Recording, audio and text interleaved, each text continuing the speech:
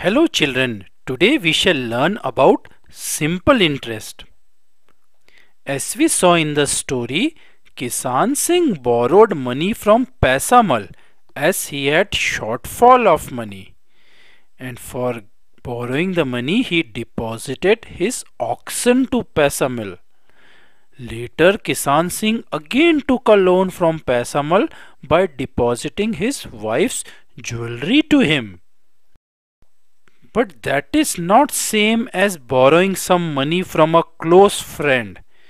When you borrow some money from a friend, say for a ice cream, you have to return just what you have borrowed.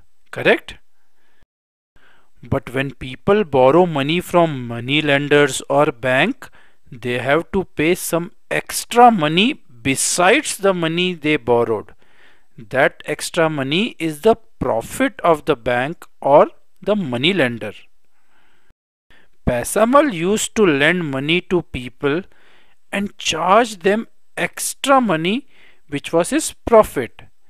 When people were unable to repay him, he took away their belongings. Thus, Paisamal became rich. But banks also charge extra money when we borrow money from bank as a loan. Then why did Aman give idea to go for bank loan instead of going to Paisamal? Because banks charges lesser extra money on the borrowed money than Paisamal. Then how much extra money do we have to pay when we borrow money? What does this depend on? How did Aman figure that bank loan was a better idea and saved his father from being looted by Paisamal? Let's try to understand that. What we borrow, that is the borrowed amount, is called the principal or the borrowed sum. The money we have to pay extra is called interest. So more interest means you have to pay back more. Paisamal charged people with high interest, so people couldn't repay loans and hence he used to take away their belongings. Can interest be anything? No. Interest depends on how much you have borrowed and how long you will take to repay the loan. And one more thing, and that is interest rate. The interest rate tells you what you need to pay extra if you borrow 100 rupees for 1 year. It is the interest per 100. So we use percentage to express it. So interest rate of 12% means 12 rupees of interest on every 100 rupees in a year. We say it is like 12% interest per year or per annum. We can write 12% P dot A, that is 12% per annum. So now you can find the amount you have to pay at the end of the year by adding the sum borrowed, that is principal, and the interest, that is the amount to be paid back is equal to principal plus interest. If you take 2000 rupees as loan at 12% interest for a year, what would be the interest? 12 rupees interest in every 100. And let us see how many hundreds are there in 2000. We have to do 2000 divided by 100 to find the number of hundreds in 2000, and that is 20. So 12 rupees interest in 100, and how many rupees interest in 20 hundreds? Simple, 20 multiplied by 12, that is 240 rupees.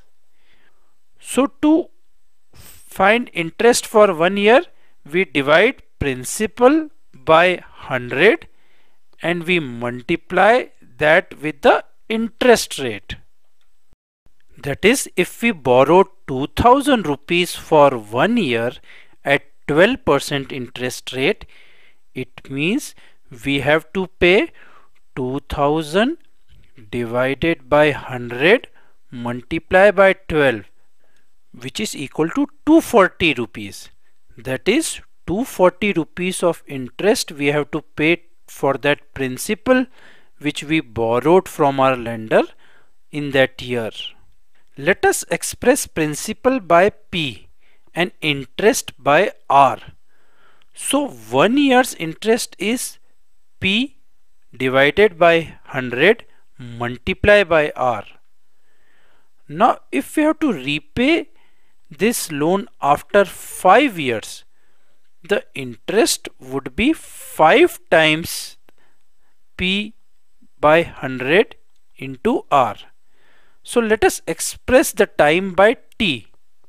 So interest will be principal multiply by time multiply by interest rate divided by 100.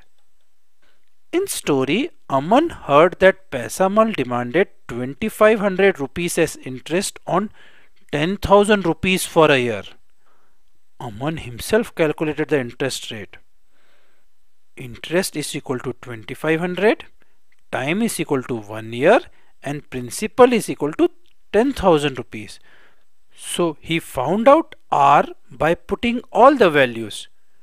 2500 is equal to 10,000 multiplied by 1 multiplied by R divided by 100, or 2500 multiplied by 100 is equal to 10,000 multiplied by R, or 2,50,000 divided by 10,000 is equal to R.